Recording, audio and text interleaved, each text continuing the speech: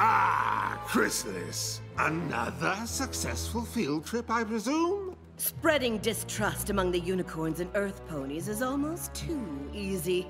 We could take down Twilight and her friends 100 times, but as long as they have the love of Equestria behind them, they'd crawl back to defeat us. Not anymore. No friendship, no magic. It's so obvious when you think about it. I did my part freaking out the Pegasi. And Grogar's long absence has given me time to prepare the next part of our plan. Grogar's Bell. This artifact can steal any creature's magic. It holds that magic until it is released by this spell.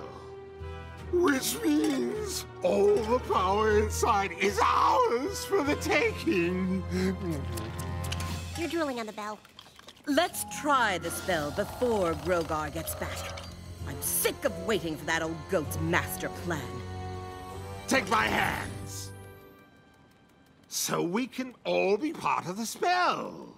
Unless you'd prefer I take all the magic myself. Our pact stands. What we do together.